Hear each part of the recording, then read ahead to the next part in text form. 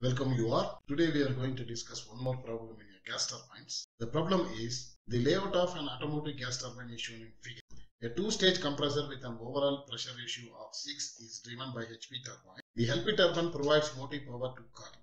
A heat exchanger with a 65% effectiveness is provided. The air inlet temperature to the LP compressor is 15 degrees centigrade and the HP turbine inlet temperature is 800 degrees centigrade. The mass flow is 0.7 kg per second. Calculate A. The net power developed, B. The overall thermal efficiency, C. The specific fuel consumption. Assume isentropic efficiency of compression 0.8 and that of each turbine 0.85. The mechanical efficiency of compressor shaft 98% and the combustion efficiency 97%. Take the calorific value of the fuel 42,600. First we will write the given data. So this layout of gas turbine is given. The overall pressure ratio of the compressor, that is P3 by P1 is equal to 6 and the effectiveness of heat exchanger 0.65 and the inlet temperature to the low pressure compressor T1 is equal to 15 degrees centigrade, that is equal to 288 Kelvin, and the turbine inlet, this is T1, the inlet temperature to the high pressure turbine, that is T5, is equal to 800 degrees centigrade, 1073 Kelvin.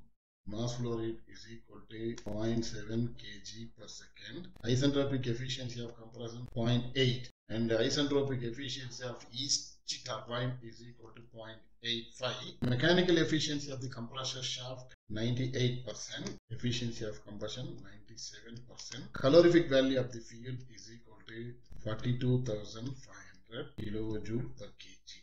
Calculate A. Net power developed, B. Overall efficiency, C. Specific fuel consumption. In this problem, they are given the inlet temperature T1, high pressure turbine inlet temperature T5, and then effectiveness of heat exchanger 0.6, then isentropic efficiency of compressor 0.8, isentropic efficiency of both turbine 0.85, mechanical efficiency of the compressor transmission is 98%, combustion efficiency 97%. They are asking net output, that is work of the low pressure turbine, is equal to M into Cp into T6 dash minus T7 dash. And the second one is overall efficiency of the cycle.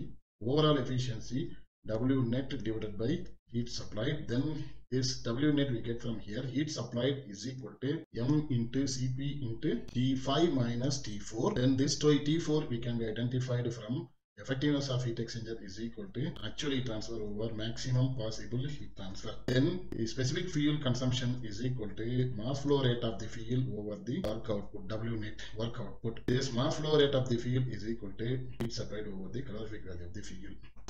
Now solution.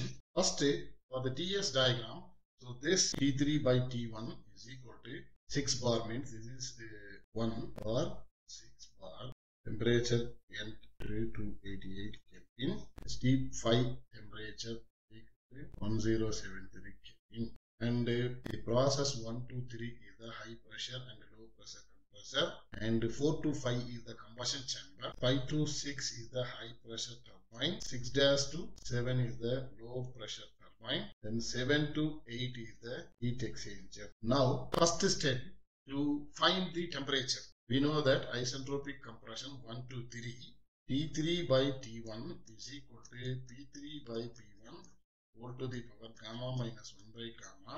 Assume the air is the working medium, so gamma is equal to 1.4, then T3 is equal to T1 into P3 by P1 whole to the power gamma minus 1 by gamma, P1 to 88, P3 by P1 is equal to 6, then 0.4 over 1.4, it gives T3 is equal to 480.5 Kelvin. And we know that the efficiency of compression is equal to isentropic compression over actual compression, that is equal to T3 minus T1 over T3 dash minus T1. Efficiency of the compression they are given 0.8, T3 we found 480.5, then T1 288 over T3 dash minus 288, then T3 dash is equal to 528.6 Kelvin.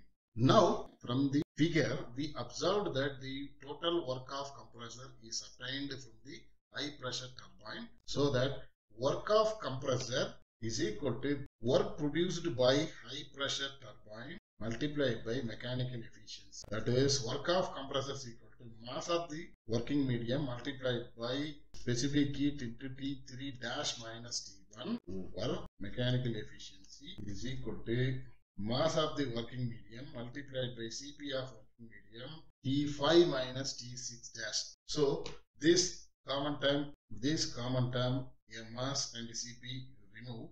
So T3 minus T1 over mechanical efficiency is equal to T5 minus T6 dash. So we can write 528.6 minus 288 over 0.98 is equal to T5 already we know 1073 minus T6 dash. So while simplifying we get T6 dash is equal to 827.5 Kelvin. Then in high pressure turbine, isentropic efficiency of HP turbine is equal to actual expansion over ideal expansion. That is equal to T5 minus T6 dash over T5 minus T6. That is 0.85 is equal to 1073 minus 827.5 divided by 1073 minus T6. While simplifying, we get T6 is equal to 784.18 Kelvin. Now, isentropic expansion of high pressure turbine T5 over T6 is equal to P5 over P6 whole to the power gamma minus 1 by gamma. Then P5 by P6 is equal to T5 by T6 whole to the power gamma by gamma minus 1. Then P6 is equal to 6 bar.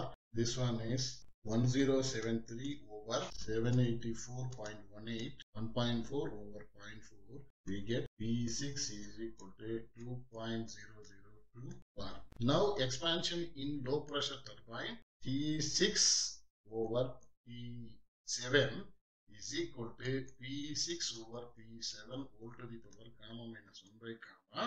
T7 is equal to T6 over P6 by P7 whole to the power gamma minus 1 by gamma. T6 already we know 784.18 over 2.002 by 1 power 0.4 divided by 1.4. Derived that T7 is equal to 678.61 Kelvin. And the isentropic expansion in low pressure turbine is equal to T6 dash minus T7 dash over T6 dash minus T7. Then this is equal to 0.85.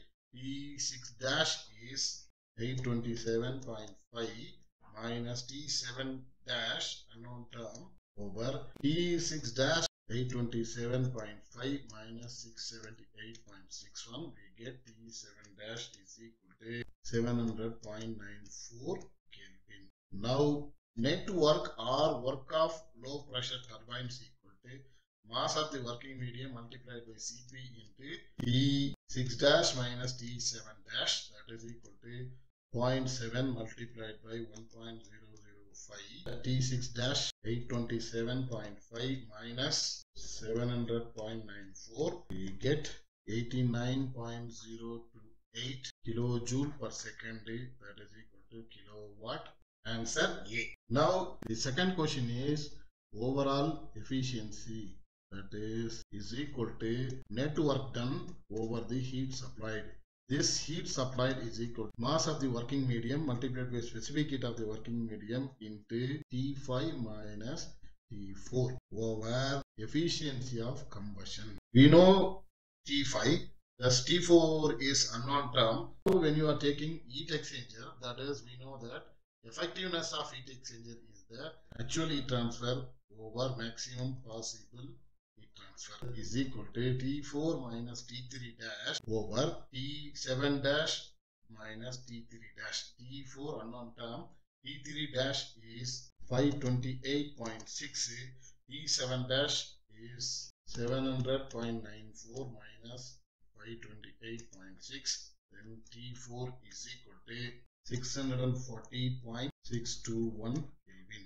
Then heat supplied is equal to 0.7 multiplied by 1.005 multiplied by 1073 minus 640.21 over 0.97, that is equal to 313.518 kilojoule per second. So that overall efficiency is equal to the power output is 89.028 over 313.518 is equal to 28.39%.